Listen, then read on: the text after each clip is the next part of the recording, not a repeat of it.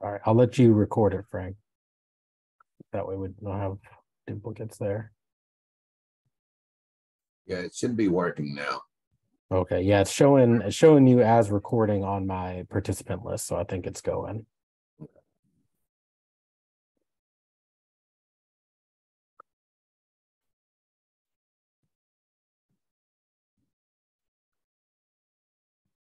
All right, well, the waiting room has slowed down a little bit, so we'll go ahead and get started. And I'll let folks in as they come in. Welcome to the first of the Wednesday webinar series for the summer with the CMA group. We're really glad to have all of you there. If you missed before, my name is Kyle Lawrence. I'm the current CMA president. I've been on the CMA board for several years. I attended CMA back in 2016 or 17, I believe.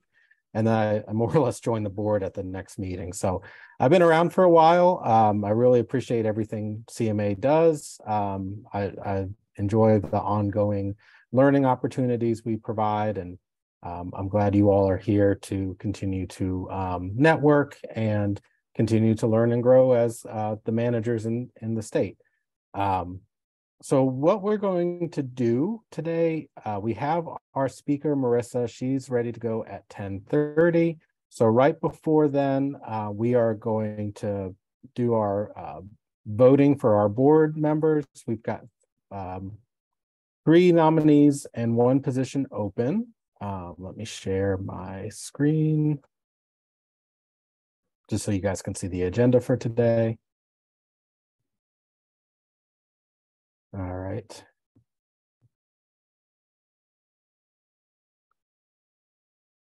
Can you all see that okay?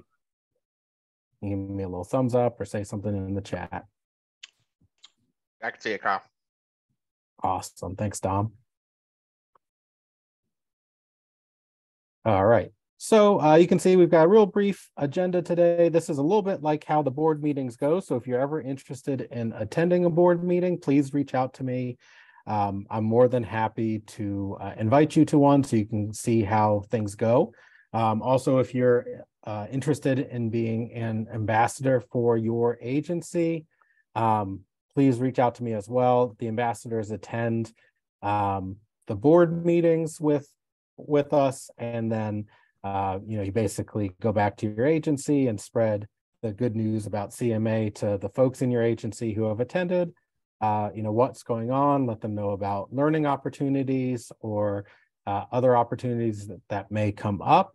And we'll just sort of help, you guys will help us pass along the information. It's also a good chance for you to sort of talk to folks in your agency that may be interested in CMI but haven't attended it before. So you guys can kind of let them know what's going on and how that's all going to go. So it is 10:08. I'll officially call our meeting to order. I've already done some of the welcome and introduction already. If real quick, could the members of the CMA board, if you guys could unmute and introduce yourselves to the group. Good morning, everyone. I'm Frank Schneider from the Department of General Services. I'm the Executive Director for the Office of Procurement Services. And I've been on as a Vice President for the CMA board for 2 years now. Hey, good morning. This is Chiquita Hills. I'm the Director of Collections for Virginia Department of Taxation. I've been with the agency for almost 3 years now. I went through CMI, I think October 2021. I serve as the social media chair. So I do a lot of the Facebook, the LinkedIn account. Of course, we'll share some of those handles during the presentation or afterwards so that you guys can follow our social media pages. But it's been a great opportunity to network and grow as a leader. So I hope that you get something from this training today. And if you have any questions, don't hesitate to reach out to anybody here. All right, good morning, everyone. I'm Dominic Costello. I'm the Director of Technology Services at Virginia Housing I've been here for about 3 years. I was a graduate of CMI in December of 21, along with, I was actually in Frank's CMI class.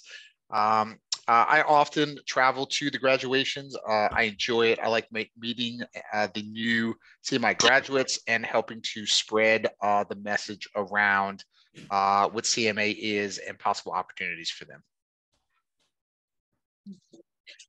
Good morning, all. I'm Letitia Burrell, and I am with the Department of Social Services as an Associate Director Senior, and I graduated from the CMI program in April of 2017, I believe. I don't have my certificate in front of me, but I believe it was 2017. And I enjoy being a board member, looking for outreach activities. We've supported Feed More. We have done a school supply drive during the December timeframe, and helping to schedule classes such as this. And it's a great way, as Chiquita said, to build leadership opportunities. And I'm looking forward to doing other activities with the other board members as well. So thank you and enjoy today's program. Good morning. I am Paige Pearson. I am the Public Information Officer for the Department of Wildlife Resources. Been here for about 6 years. I did CMI in March of 19, I believe. And I've been on the board since May of 2021, I think. So excited to have you guys here. Thanks for coming. Good morning. I'm Deborah Carell. I'm retired from the Department of Medical Assistance Services. I was with the state of Virginia for 35 years. I attended CMI in June of 2018. And I hope you enjoy the presentation today and the following presentations that we will be having in the upcoming months. It's a great opportunity to learn so much to enhance your management skills. Thank you.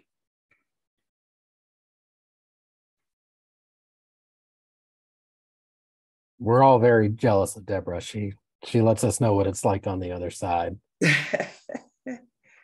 Was there any other board members that are on that we may have missed? I think I'm here, but I'm trying to can't see everybody. Can you guys see me? Let's see. I think I can. Yeah, we can see you, Tashawn. Go ahead. Yeah. Hi, I'm the Tashawn Harris-Borgi with DARS.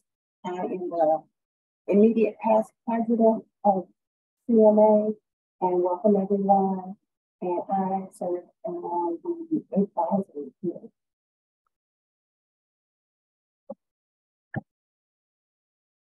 All right, and last but not least, Mandy, go ahead.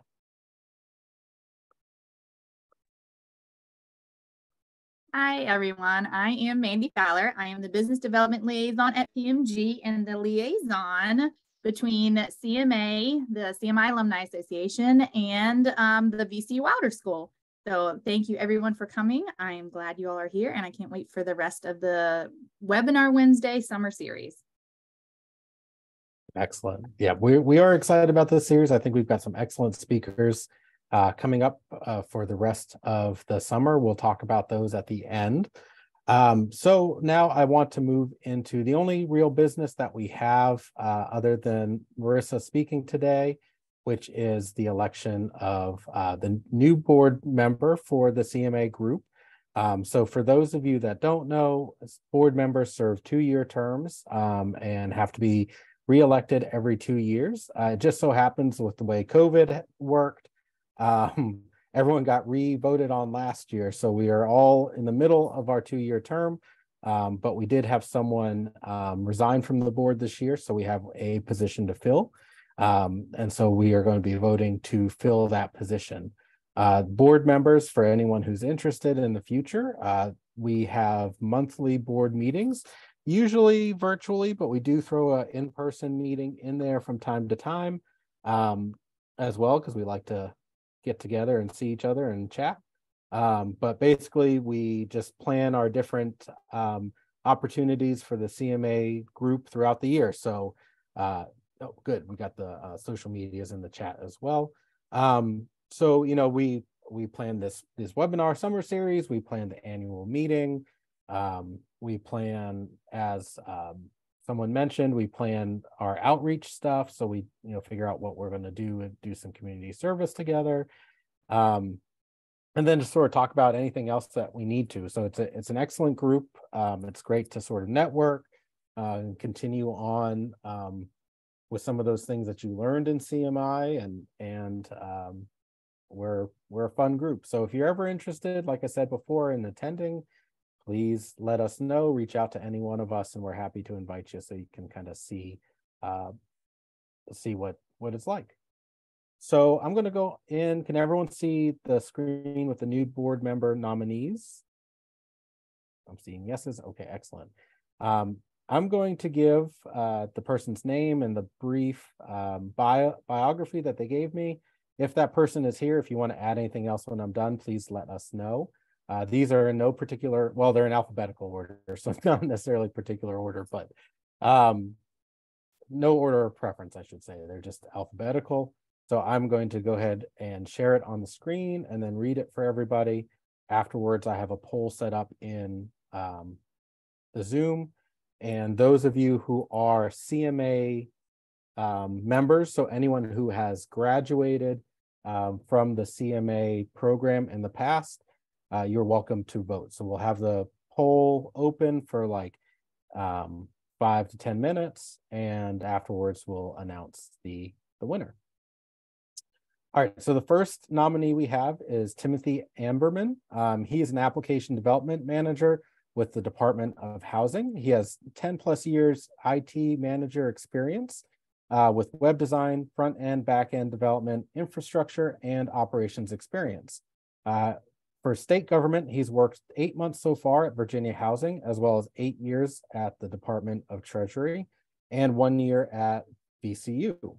He's also a graduate of the Fundamentals for Supervisors and the CMI programs. On a personal note, he's an avid home cook and likes to enjoy Richmond's vast food and drink scene.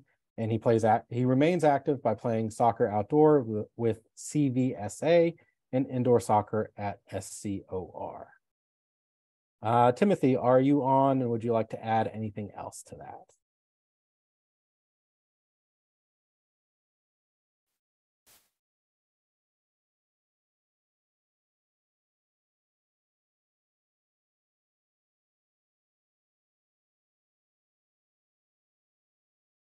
All right, moving on to Nina Sims. So next nominee we have is Nina Sims. She's the Director of Marketing and Public Relations with the Community College Workforce Alliance at Reynolds Community College. Since 2007, Nina has served as Director of Marketing and Public Relations at the Community College Workforce Alliance, the Workforce Development Division of Brightpoint and Reynolds Community Colleges. There, she supports efforts including advertising, public relations, public development, website management, digital campaigns, and community outreach. Prior to CCWA, she was the Director of Marketing at the Virginia Department of Business Assistance, where she led the agency's quarterly seminar management, annual Business Appreciation Week activities, media relations, and promotional campaigns for small business owners. Nina began her career of service to the Commonwealth more than 25 years ago as a senior marketing associate with the Virginia Economic Development Partnership, where she coordinated the agency's trade show presence, both domestic and international, to assist statewide leaders in the recruitment of business and industry. Nina is a native of Richmond region and holds a bachelor's degree in mass communications and public relations from VCU and a graduate certificate in digital marketing from UVA. In addition to her job responsibilities, Nina has been an active board member of the Junior League of Richmond, Communities and Schools, Richmond, the VCU Alumni Association, the United Way, and the Richmond chapter of the Public Relations Society of America, to name a few. She is an April 2006 graduate of the CMI Institute. All right. Nina, are you there? And is there anything else you would like to add.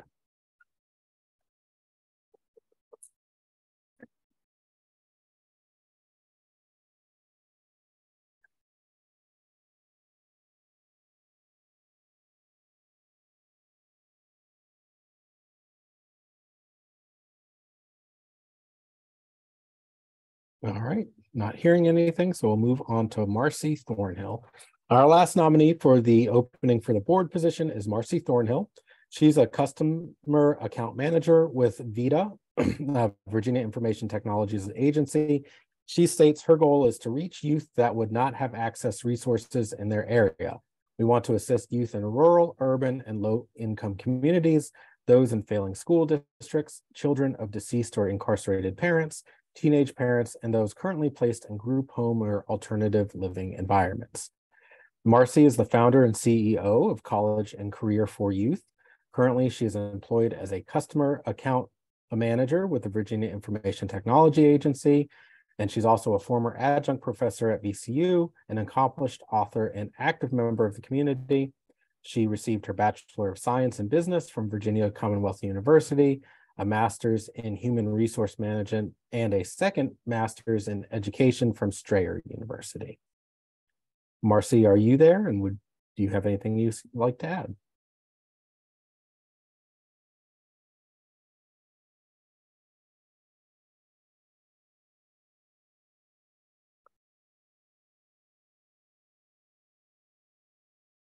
Kyle, this is Tish. I think we have to come back to this and maybe make sure that they're able to get into the meeting. So we'll.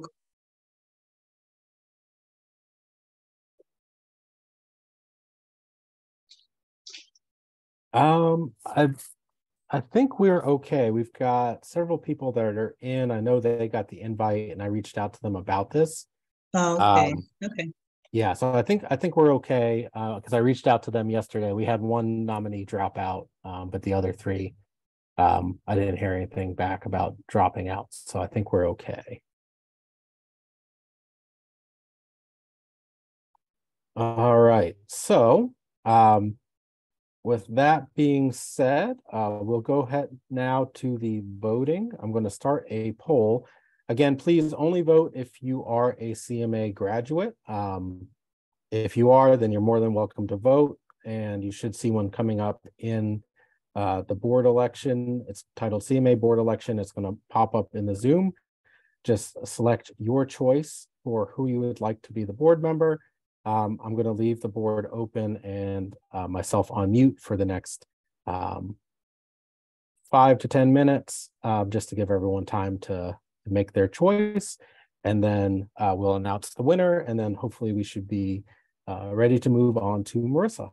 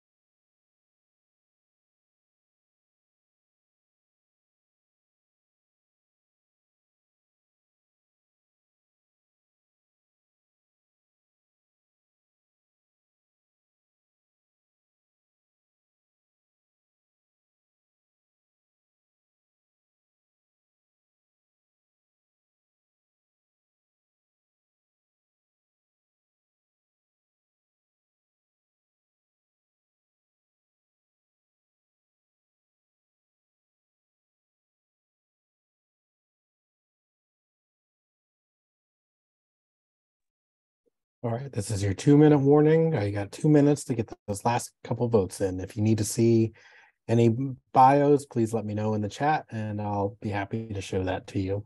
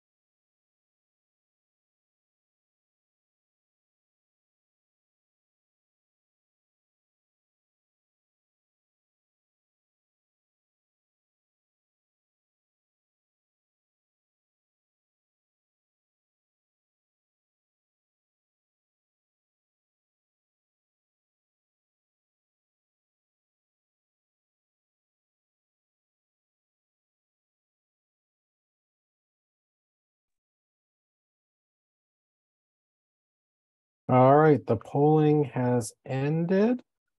We will share those results at the end. We are just going to wait. Marissa should be in here in just a minute or two, and I'll introduce her and we'll get going. So if we want to take a 5-minute break, everyone's welcome to take a step back if you need it, refill drinks, use the restroom. Come on back around 10:35 and we'll be ready to go. All right, thanks everyone.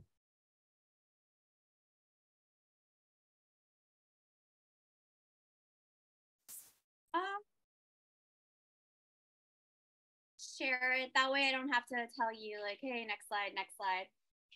Okay, perfect. You should have that ability now as co-host, but let me know if it's not working.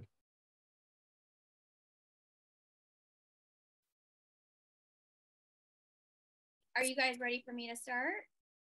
We're on a little bit of a break. I think people should be coming back now. So I'm going to do just a real quick introduction of who you are, and then we'll let you go for it. Okay, perfect. So this is good timing. Okay, let me pull up the PowerPoint.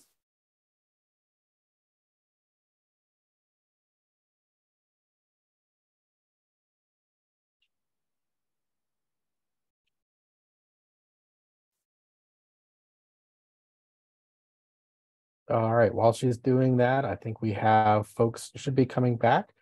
So I'm happy to introduce Marissa Gilbert.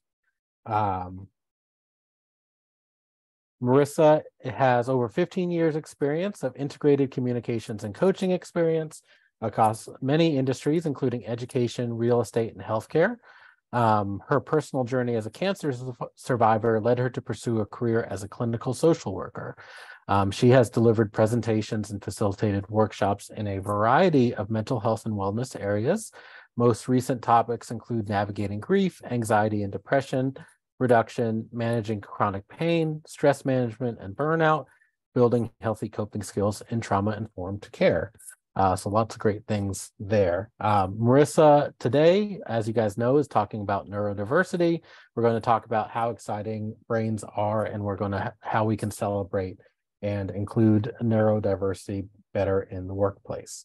So without further ado, I'm going to hand it off to Marissa.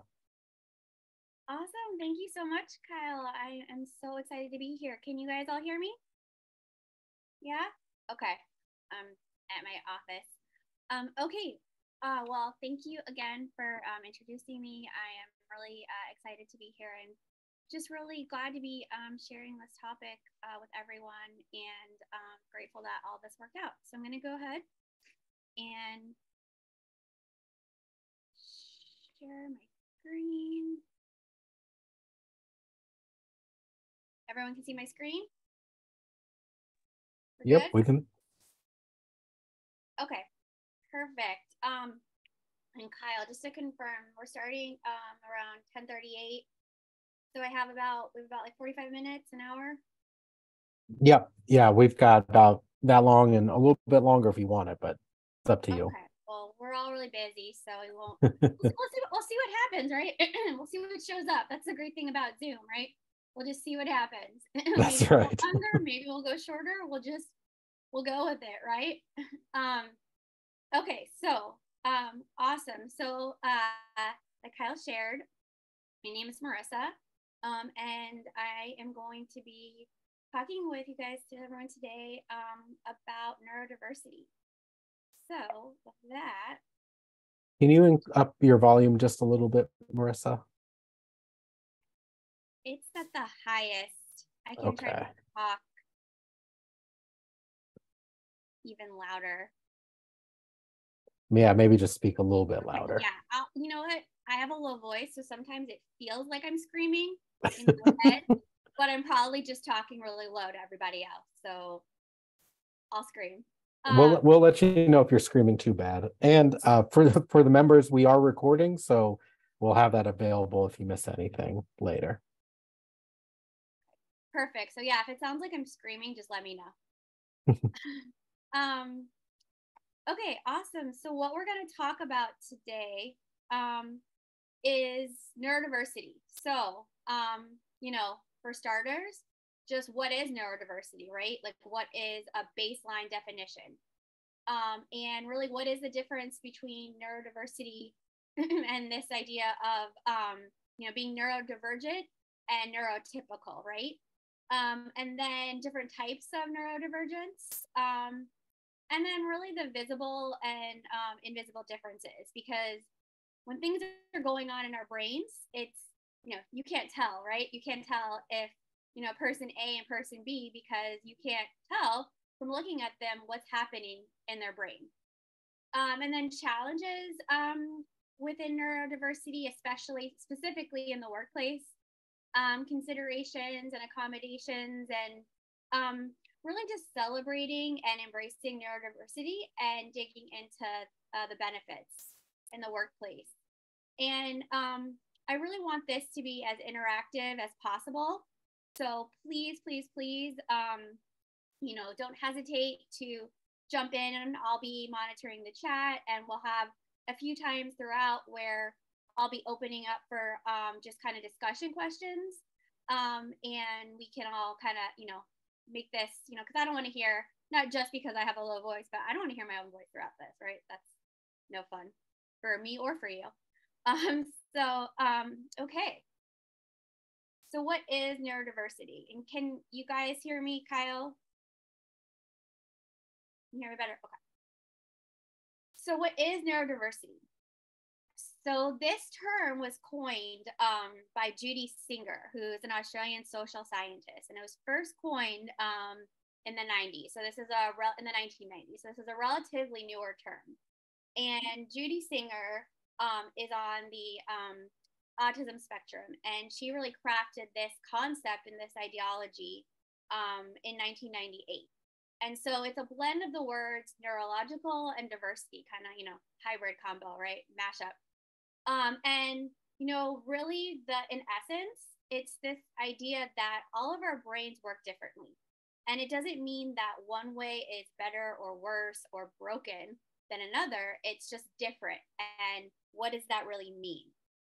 Because when we do think of the word diversity, you know, we typically think about things that we can see, right?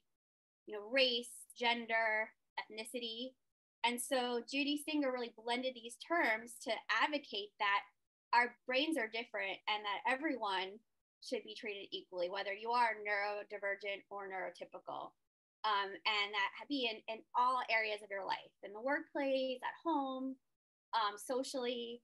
And so really neuro differences are recognized and appreciated socially as a social category, just like we celebrate and we discuss and we really dig into ethnicity, sexual orientation, gender, disability status. And so, you know, and on the same level as that, of really thinking through what does that mean and what does that mean for different people, because it's not one size fits all. So now, what is like the big difference, right? You know, you hear these terms a lot, and we're probably, some of us are probably like, oh, another new term, right? Another new term to remember, to understand. So really, in essence, you know, when you're neurotypical, right? It's kind of that typical intellectual and cognitive development. You know, your physical, verbal, intellectual, social. It's at a, you know, specific pace, and you're kind of meeting these like standard accepted milestones for development. Common expected physical behaviors. You're able to navigate, you know, social situations pretty commonly. You know, regular communication skills. Sure, you know, we also go through that awkward middle school phase, right? But you're able to, you know, establish your social connections, like, you know, friendships, you know, dating more easily. So neurodivergent, in essence, is, you know, maybe struggling a little bit more with intellectual and cognitive, like maybe, you know, reading is a little bit harder, or math, or the concepts, or comprehension. It could also mean struggling with maybe softer skills like social interactions and pacing and social interactions, and, you know, feeling, you know, anxiety about what to say. And it also can include physical behaviors. So, you know, tics, or rocking, or having kind of like irregular hand movements out of the, you know, talking with your hands type of thing. And so it's really how we as humans are perceiving and understanding the world and those around us, and really in this constant negotiation of boundaries. So, you know, by culture though, the word typical also really can change, right? So would love to hear from everyone. You know, we often take different paths to the same result. Like, has anyone, you know, have an example of like a completely different approach to like hearing neurodivergent or neurotypical, or anything that they'd like to share to, you know, add to these definitions, or things that have helped them clarify too, and kind of like make these definitions simpler and kind of easier to, you know, understand, or something that, you know, helps them. And you can either put it in the chat, or I don't know, Kyle, if that's easier, or raising, if you want to put it in the chat, then I can share it. Yep, we're monitoring the chat, so folks want to do that, that may be the easiest way.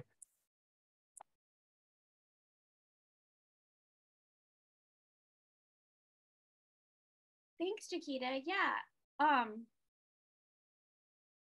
ADHD and struggling with reading, but gifted in math, and, you know, looking and approaching him differently. So that is such a great example, and something that we're gonna be touching upon throughout the, you know, throughout this presentation. Is we often too, in like neurodivergent, you might struggle with one thing, but you're very, very gifted in another. And so there's a lot of benefits, right? And so we just need to look at and approach how people learn differently, and you really can then emphasize all the benefits, right? Versus looking at the deficits of, oh, you know, my son struggles with reading, so I'm going to focus on that, right? So thank you. We can keep it moving, because this is actually a great segue to the next slide that we're gonna. Am I still good on volume? I saw George said more volume. Am I good? Good? Okay. So that's a great segue, because there's a lot of different types of neurodivergence. So, you know, especially as this term has gotten more and more commonplace. Oh, thanks, George. As this term has become more and more commonplace, right? Neurodivergent. So, it kind of came, I don't know about a lot of people, but if I'm in the mental health field, I work with a lot of people who have ADHD and anxiety. So that's why I've heard about it more. But the term kind of also feels like, it came out of the blue, right? All of a sudden, neurodivergence is everywhere. And there's a lot of different types that fall under this neurodivergent umbrella.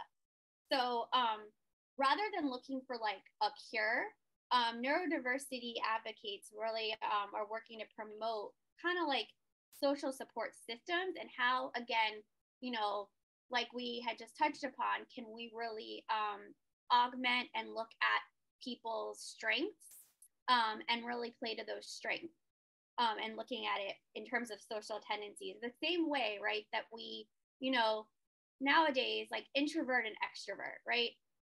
There's been so much research done about, introverts and the differences. There's a great book about being an introvert called Quiet.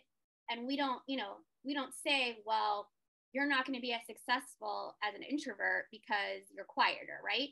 We've really done a lot of research and understanding in the workplace, especially how we can really, how introverts and all their strengths and what they bring to the table and how that really can balance with extroverts, right? And how you can have them on teams and really work so well together. And it's really kind of the same idea around neurodivergence. So just to do kind of a quick overview of everything that really falls under neurodivergence right now. So there is on the autism spectrum, there is, autism is a wide spectrum and that really impacts, autism is more of a developmental disorder that affects communication and behavior. And under autism is Asperger's, which, people have probably heard of, but that affects more of ability to socialize and communicate. And then there's also pathological demand avoidance, which is more of an avoidance. And then, there's several learning disabilities, like, I won't read all of them, mostly because I'll probably butcher too how they're said. But there's several different learning disabilities. I think probably what a lot of people are most familiar with, dyslexia. I remember even 20 years ago, right? My best friend from high school was in her, mid to late 20s before, she finally was diagnosed with dyslexia, because 20 years ago, 30 years ago, dyslexia wasn't even being diagnosed as much in schools. And it was just kind of like, oh, well, I guess you can't, read as much, right? And so there's been even great advances with understanding, that diagnosis and how to really promote systems and help people. And to that end, ADHD, ADD has, if you're on TikTok for even 5 seconds, you're probably getting fed some kind of ADHD video, right? And so ADHD has really exploded in terms of how we really are understanding ADHD, how we're diagnosing ADHD, what has masked ADHD in the past, and how we can really appreciate ADHD and in the workplace, because there's all kinds of like hacks and tricks and workarounds for ADHD that we now can really celebrate and are really, really helpful versus, oh, you just don't concentrate, or, oh, you're just not motivated. Because it really does affect like our ability really to focus, right? And impulsiveness. And, often, and, can get to this in a minute, is I see a lot of overlap between ADHD and anxiety.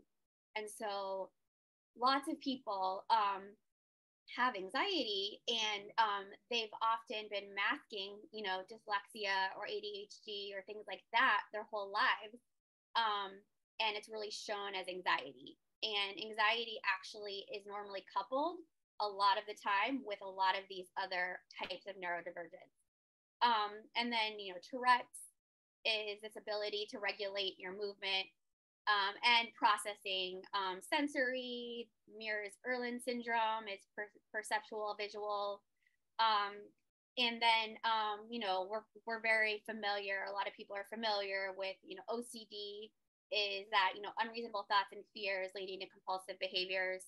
There was this great movie from the late 90s, I might be dating myself, called As Good as It Gets. And with Jack Nicholson, he had OCD, and, you know, it's a good movie that really talks about OCD. And then anxiety, right? I mean, anxiety is, you know, probably the thing on here that if I had to do a poll, people either relate to the most, know someone who has it. If you didn't have it before COVID, you probably have it, some form of it now, right? And really, anxiety, it can be anything from just like a social, you know, nervousness before presentation to that intense, excessive, persistent worry and fear that's really affecting your everyday functioning and your everyday situations. So just a question that I want to throw out to everyone is, you know, what are ways that, you know, thinking of this list, right?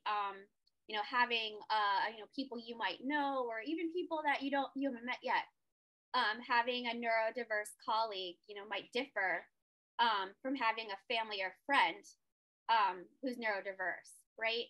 How would that be different for you in that experience? Don't all jump in at once.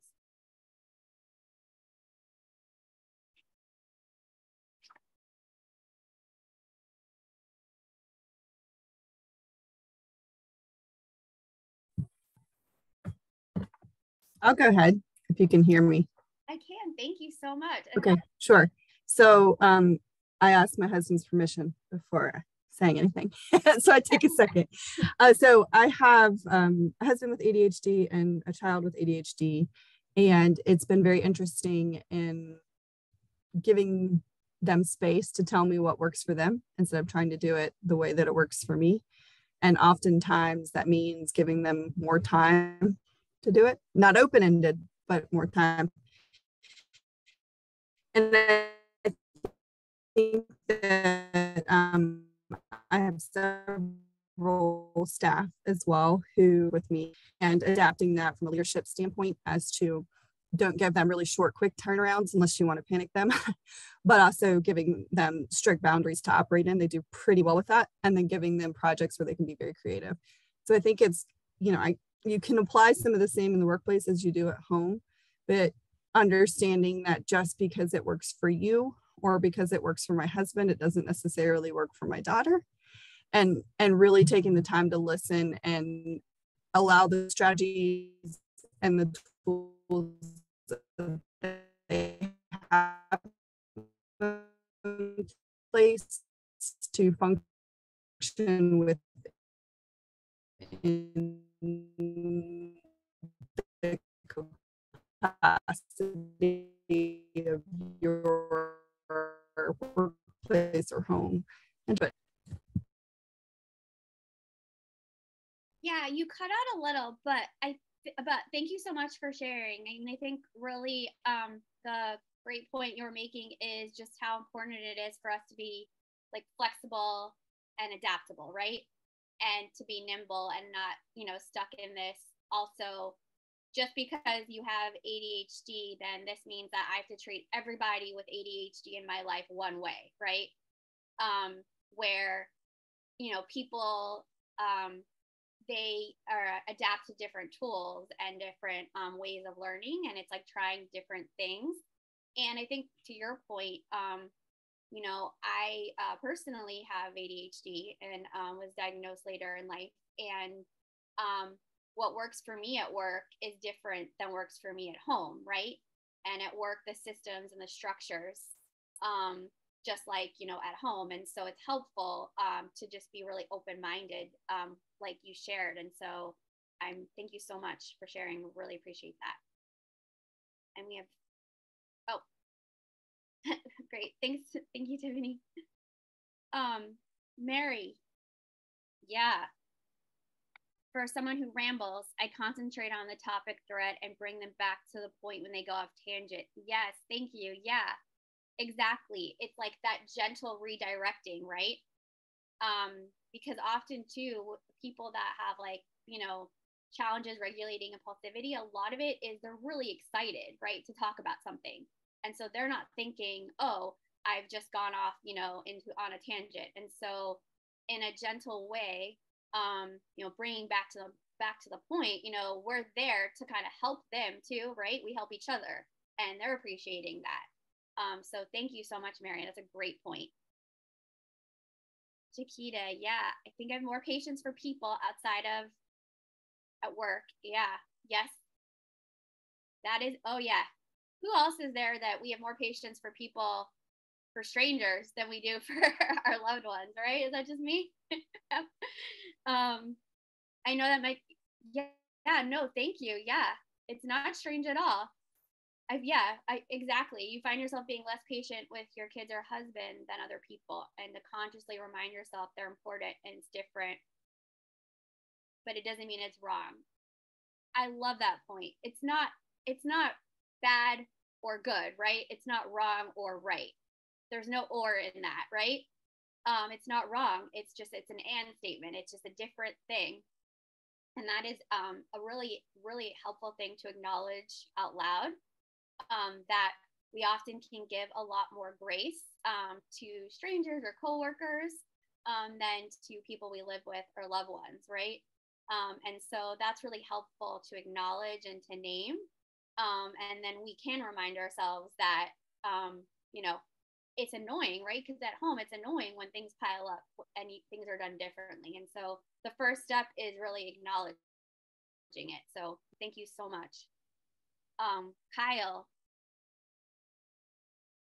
Yeah, it's supporting people too with their treatment, right?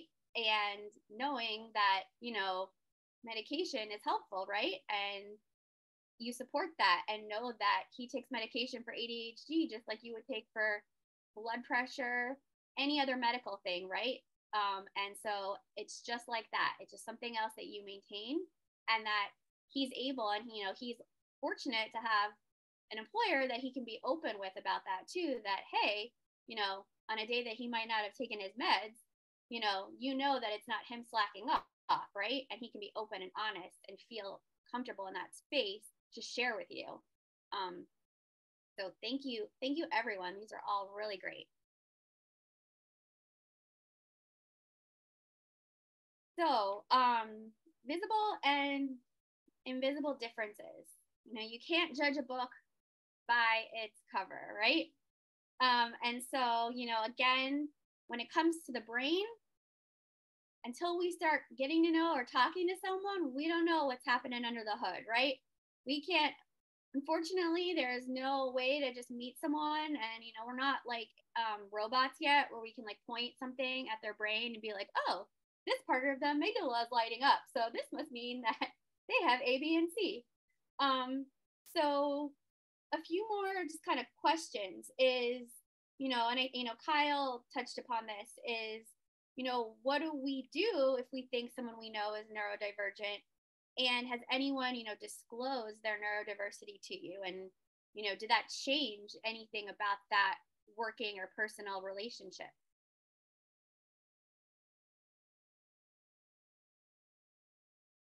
And if you want to sit on that for a minute, there's an activity that, please. Can you hear me? I was just going to add, I had an employee that it became very apparent that the employee was very ADHD, and she had a lot of difficulty completing tasks, and she put Post-it notes and everything all over her room, and she was very scattered. And I, finally broached it, like, I don't know, everything's going on, but I said, I have a son who's ADHD, and I see some behaviors that, may have issues while you're having issues completing tasks and everything. And so I was trying to be, very helpful to her as potentially a vehicle. And she basically said, my parents said that I should never do that, because an employer can hold that against me if I take, medicine or anything like this. And I told her, I said, an employer cannot, if you are being treated for a condition, discriminate against you. But if you can't complete your work and you can't do your work, then yes, it will have an impact on your job and your performance and everything. Unfortunately, she never would go. I subsequently had to let her go. And she was very, and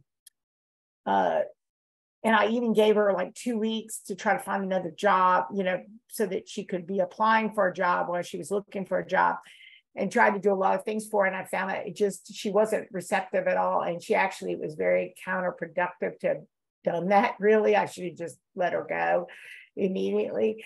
But that was one of those live and learn lessons.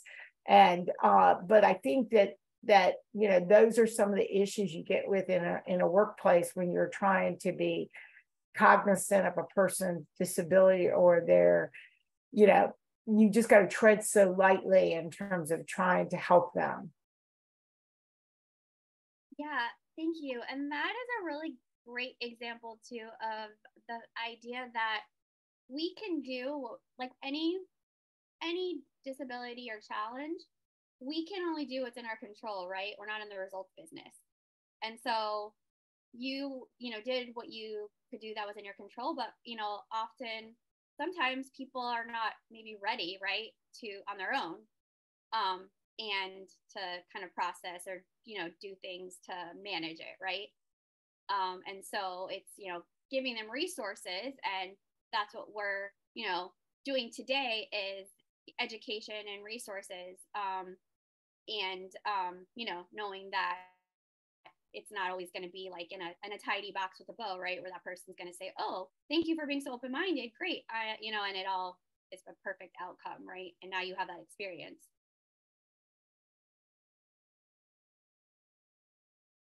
So thank you so much for sharing that. Does anyone else have anything they want to share right now?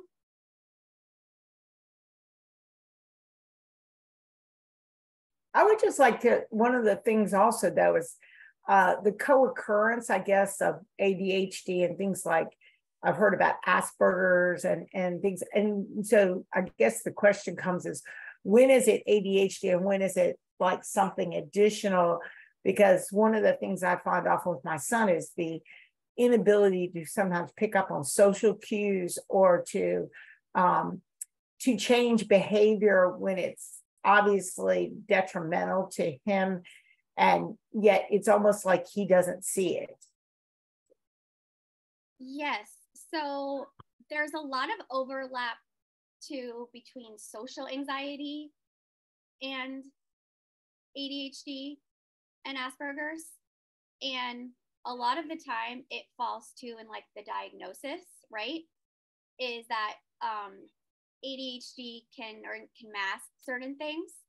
And so it could really be like a social anxiety that's not being treated, or they're, so doing behavior therapy or different things and tools around more of the like social anxieties that you're not seeing. Like, for example, I have a client who was diagnosed with ADHD in like 2nd or 3rd grade. And it wasn't until college where she got retested for ADHD for her accommodations, where it turned out that she didn't have ADHD, and this particular client had social anxiety the whole time, and it wasn't ADHD. And so it's being really, sensitive to the fact that sometimes we're not perfect in our diagnosis, and so getting those testing or the comorbidity, to your point, is masking another thing, right? That potentially could also be treated, that's like under the hood, that could actually make one thing, more prevalent or less prevalent. Does that help?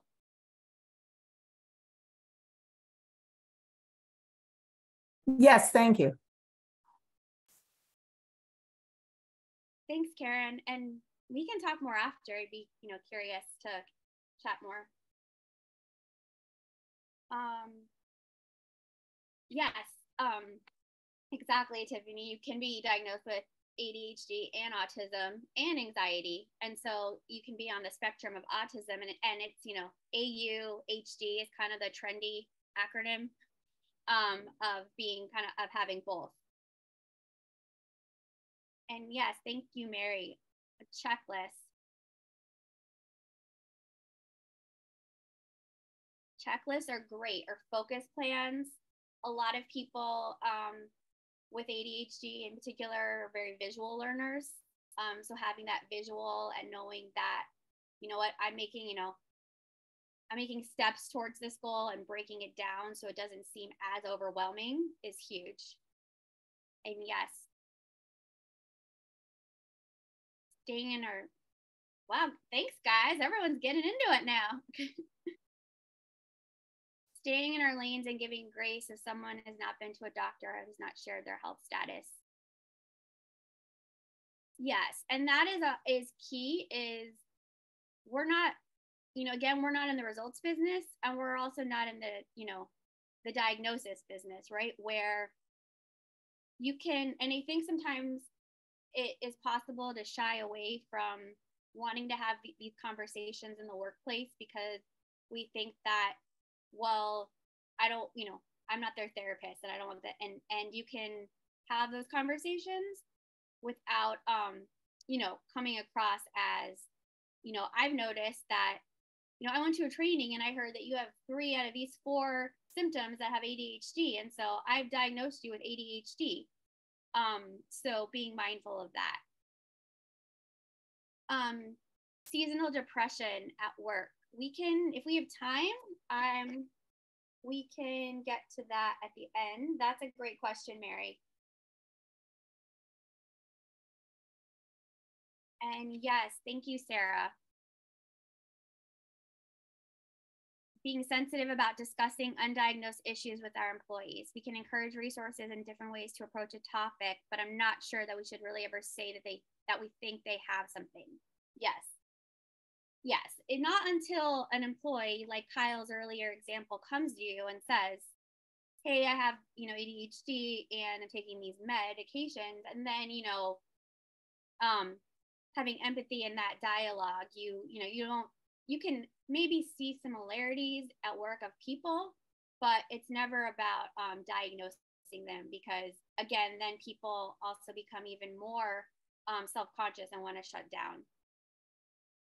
And yes, Sudharma, I can definitely do that. And I can send some more resources about just the different disorders.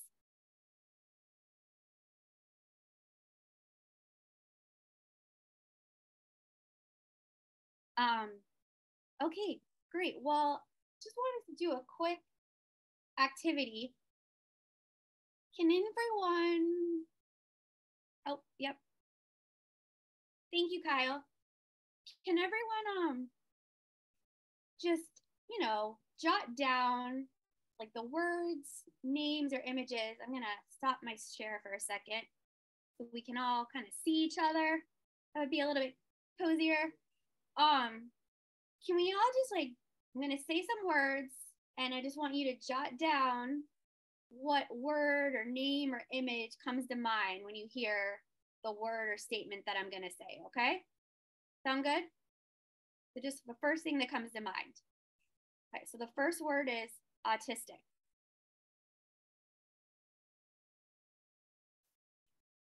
Disabled.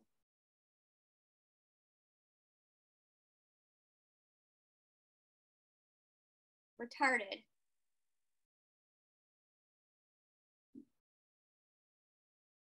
Crazy. Someone who is unstable.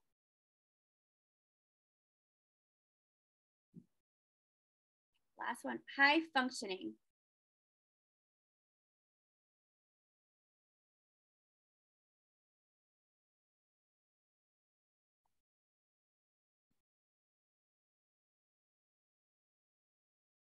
Okay. So would love to hear from people, right, about the words that have come to mind when we say those things, because those things are often prejudgments, right? Where, you know, we think negatively about it if we don't know it, or we think, you know, like people said in the chat, cruel, right? They can also be cruel words that we don't use anymore to describe people. So what else came to mind with some of these words?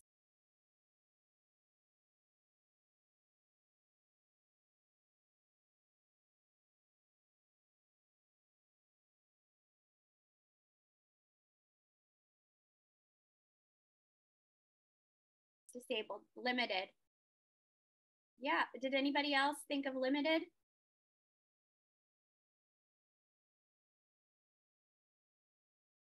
Yes.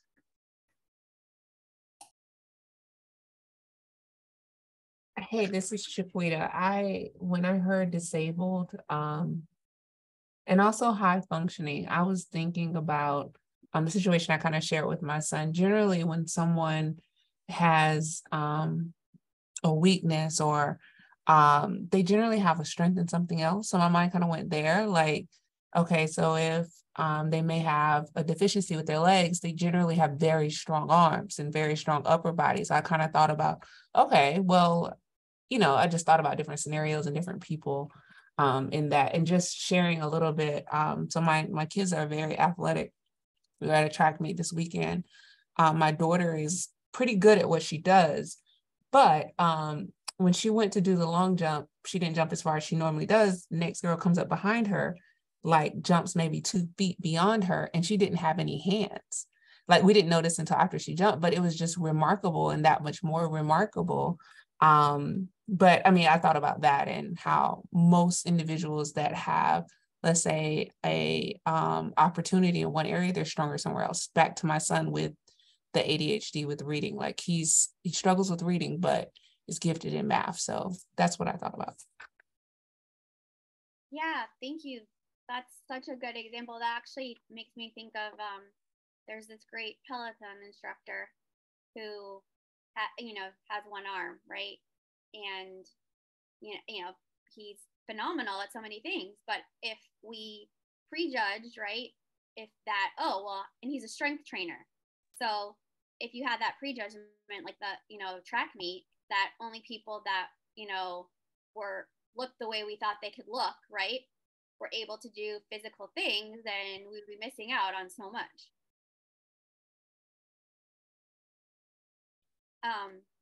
And in general, the list kind of speaks to also is just this idea again of visible versus invisible differences, right? Because you also can be high functioning, right, and have anxiety. I have a lot of people who say, well, I have high functioning anxiety, right? Well, you still have anxiety, which is important to work through, right? But we can hide behind, or I'm a high functioning alcoholic, right? So we can sometimes also kind of like mash those words too to, because it looks good on the outside, right? Because I look good on the outside, then I can, it's different than, it's not visible, right? Versus what's visible. So you could have a lot going on that's not visible, but people would not think any differently, or versus someone who visibly has a difference, and we think, oh, they're disabled, or oh, there's something wrong with them, right? Because our mind goes to that preconceived notion of that. These are so kind of getting into, gonna share my screen again. Thank you, Pamela. And yeah, please keep talking in the chat. You're a chatty bunch, which is always great because, on these webinars, people get webinared out and they're like, oh God, I'm just going to take my camera off and not engage in the chat. And so I appreciate you. Thank you. Gonna share my screen again. So thinking about challenges, right?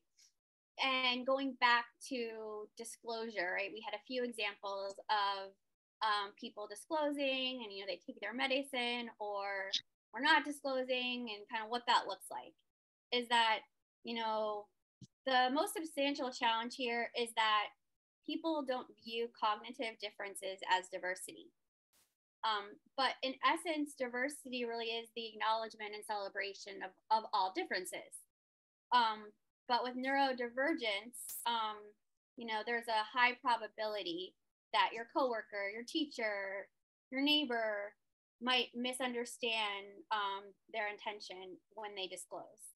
And so then the person, it impacts these feelings of like belonging, but also safety and like psychological safety, right? Not just physical safety, but your psychological safety of being in there, in that system, in that place.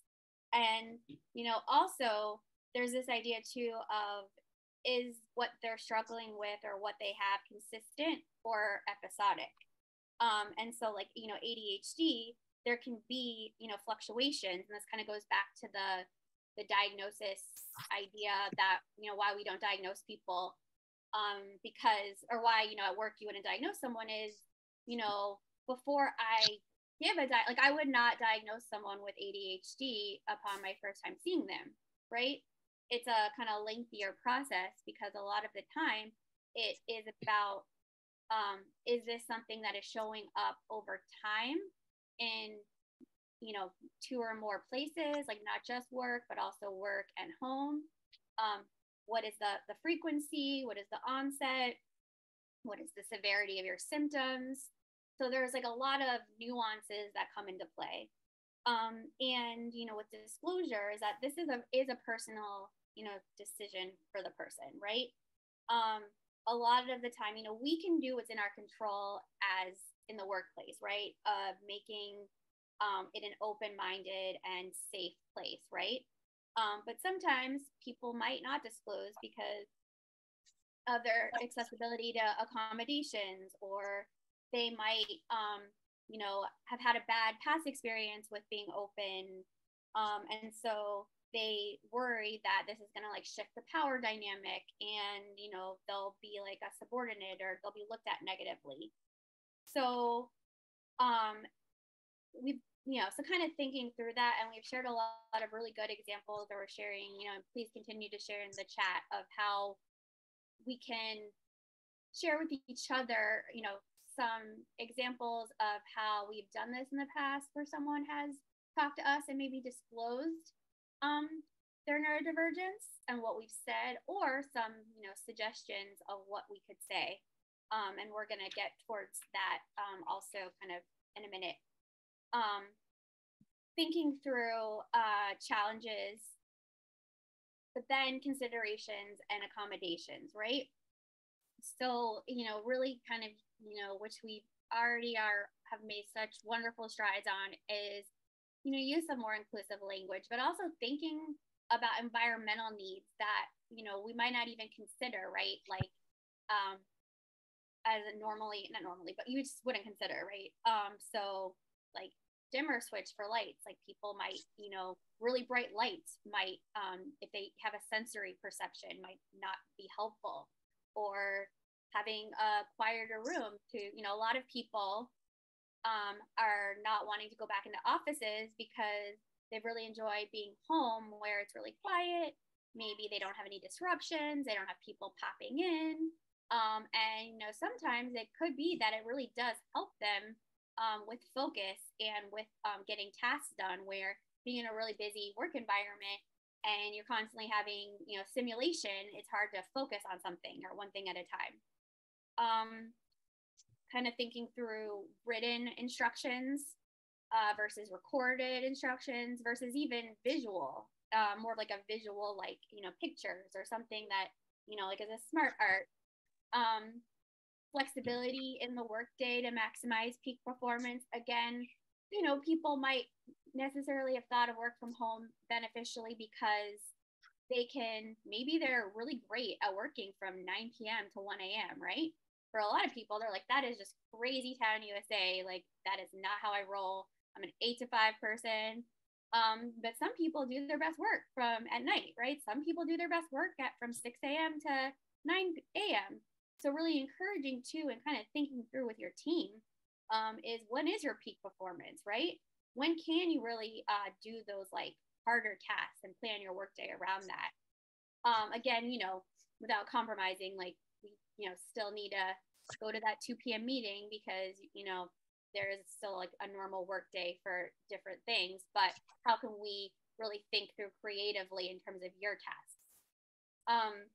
And again, image-based task lists for people who are more visual, headphones for auditory stimulation, and really just, meeting people where they are and their needs. And a lot of these things can be really simple shifts and really small shifts that just like make a world of difference. And really just, you could see, big performance gains and for people. And there are a lot of benefits, right, in the workplace. Like someone had said earlier, her son reading is, not as or math, I forget which one it was, but he's really good at the other. Well, in general, there's a lot of talents that can be leveraged, right? Is, a fresh perspective, innovative capabilities, people that look at things whose brains work differently, like people who, I'll use the ADHD example, and focus, when they're focusing and they're, have what they need, there could be a really keen accuracy and ability to detect errors, right?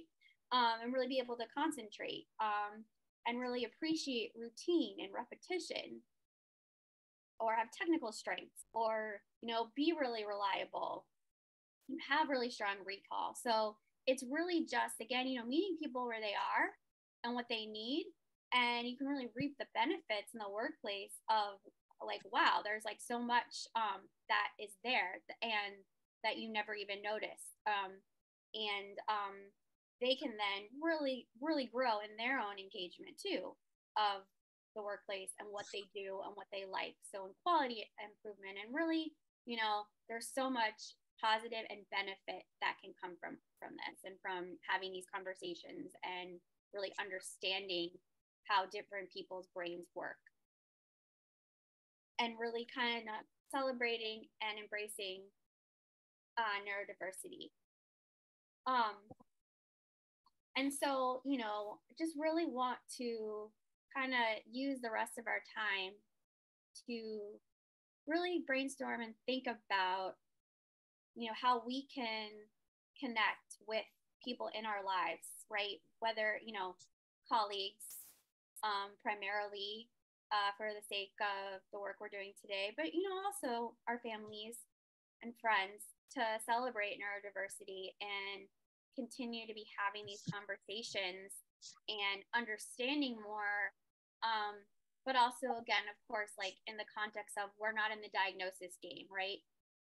But how can we be having the conversations in an empathetic manner to really celebrate how different people think? And there's also some resources that aren't on the PowerPoint that I'll put into the chat too, and then I can, we can talk about other resources. But yeah, I just really want to open it up for conversation and for us to brainstorm with each other about that and ask questions and learn from each other.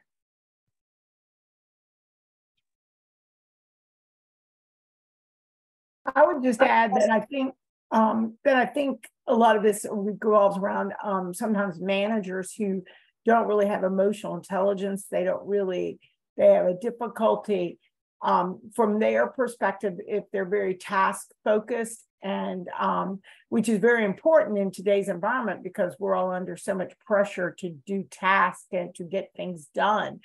But what happens as a result of that is sometimes then managers, it's like they're looking just for those people who can just churn it out and do the task of whatever it is that they want them to do at that moment, instead of looking at individuals and saying, wow, they're really gifted in this, or I could, and what I have found is when you ask your employees questions about why did they think that way, what way did they approach it, how would they approach it, and everything, you oftentimes find they're very unique. They have certain ways of approaching things that are actually more efficient or effective. But what has happened so much is in our environment, it's so much about productivity and the constant churn that we don't take any time to work with the folks that report to us, that and in turn the people above us who really don't want to know our ideas on how to get something done that more effectively or efficiently, or another approach to something. And I do think that that's a big issue right now, particularly in the environments we're all working in. Yes, I'm really, really glad you brought up the emotional intelligence factor, right? Like that is huge and something that I see, in my practice and work like all of the time, and, want to do a skills group about it. And to your point, across the board, right? It can be a barrier to wanting to understand and address when we do live in a very task focused and efficiency focused, metric focused world, right?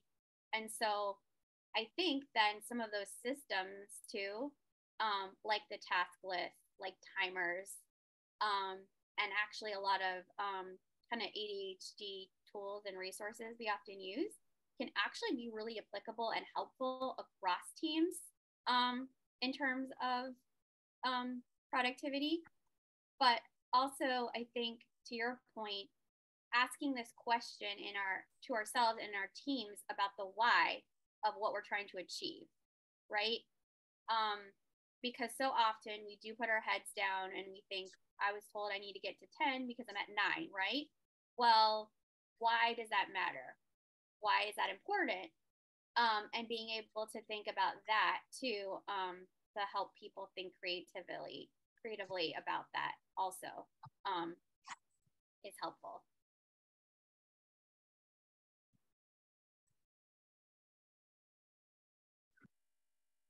Does anybody else, have they seen kind of this emotional intelligence kind of opportunity in their environments that they want to speak to, or things that they've been trying that have been helpful, or things they'd want to dig in more to?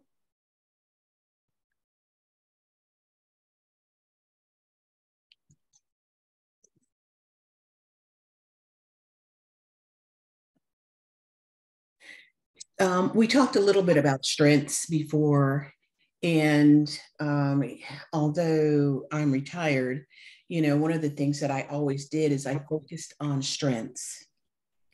And in focusing on strengths, it really, within the team, it really helped to try to keep a level playing field, so to speak, and to get the most out of our team.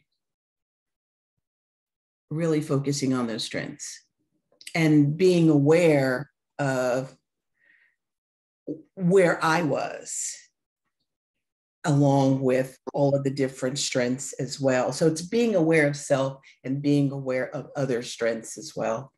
And when you can look at that and trying to meet the goals and the needs within the environment, I found that it always did help. Yeah, and there's has anyone familiar with StrengthsFinder? It's a StrengthsFinder. Okay.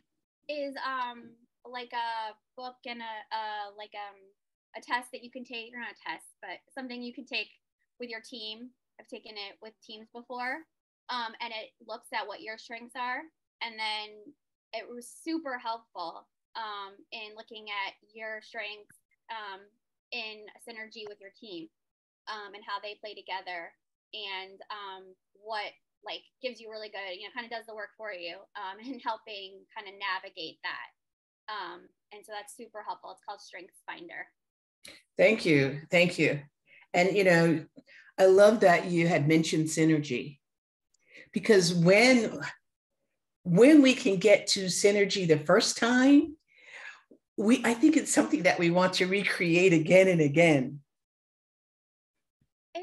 Exactly. And it, you know, it's what it, you know, I kind of like to call being in your window of tolerance, right? So I discuss this with my clients in therapy, is this idea of your window of tolerance is where you're calm, you're engaged, you're connected, you're in synergy, right? It's basically where you want to be all day, every day. The reality is that life gets lifey and things get thrown at you. And so you end up going into like a hyper arousal, which is anxiety, fight or flight, right? Or hypo, which is numbing out, right? And so it's the idea of what we can do to be identifying when we're going up or down, and what others on our team need, right? To identify also, to help all of us get back into that window and that zone, right? And it speaks to also when, you know, people and how they work and how they think, right? In terms of connecting and engaging, where if they get stressed out really easily by a lot of things thrown at them at once, right? And that makes them anxious. It's like noticing that, right? To know, okay, well, like someone said in the chat here, like OneNote, right? Or things like that, you know, having those tools handy to help people get kind of back in their window, right? And have those resources accessible. Thank you. And yeah, Sarah, thank you. Yeah, yes. Thank you so much for sharing about that. OneNote is great. Evernote is also great. There's no short, and that's also the problem when you have ADHD too, is picking one, because there are so many, and then you get into total analysis paralysis of what thing to use to organize your life. So I would just recommend just pick one and see how it works and go from there. OneNote is great. Thank you, George. This is so helpful. As a DEI professional with a son who is ASD, I strongly encourage managers to consider alternative work environments that would allow neurodivergent employees to thrive. Despite many students struggling during the COVID quarantine, the lack of distraction and judgment helped my son to the Junior Honor Society. There are many challenges with interactions with peers, but he's still excelling academically. That's amazing. Thank you. Yes, StrengthsFinder, connectedness maximizer strategist. And there's a website, Sudharma,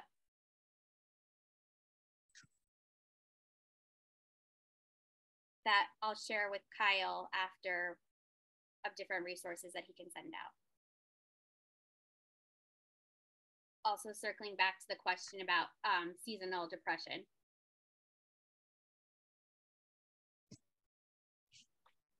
Well, I think we're pretty much out of time, but I so enjoyed being here, and thank you again so much for everyone for being so open and all the great dialogue and ideas that you have for each other. And it's a great group, and so yeah, I just really appreciate you. Thank you. Thank you, Marissa. That was excellent. Really informative. It was really great. And I appreciate the membership as well for being really interactive. And I think that made it really, I got a lot of good out of it. And it was nice to hear everyone speaking through it. So thank you guys so much. You can put a little thank you in chat for Marissa. We will get some of these resources and send them out. We'll have a list of those who attended. So we can get those out for everybody after the meetings ended today. So a couple quick housekeeping things before I adjourn. As promised before, we're going to announce the winner of the vote after, and with, I believe, 57% of the vote, Nina Sims has been elected to the board. So thank you all very much for your votes and participation in that. And then as a way of advertising our upcoming webinar Wednesday series on Wednesday, July the 19th. Our next webinar will be with Dr. Marta Squadrito, Managing Your Best Talent for Neurodivergent Employees, which I think will be a very good jumping off point from this webinar today. And then on Wednesday, August the 16th, we'll have Tamara Farabee, and she's going to do one presentation on positivity and keeping a positive mind. So be on the lookout. We will have our announcements and registrations for those coming up within the next week or so. Are there any other questions or comments before we adjourn? Just quick comment from your social media chair. Please follow the links that are on the chat to follow our LinkedIn and Facebook page. If you have any questions, my contact information is in the chat. Feel free to reach out. Thank you guys for showing up today. Yep. Excellent. All right. Yes, we will email out information as well after. So if there's nothing else, I'll go ahead and call this meeting adjourned at 11:39. Thank you all so much for attending. And I'm looking forward to seeing you all here in July again. It should be a great one again in July. Yes, Okay. We are excited. Okay.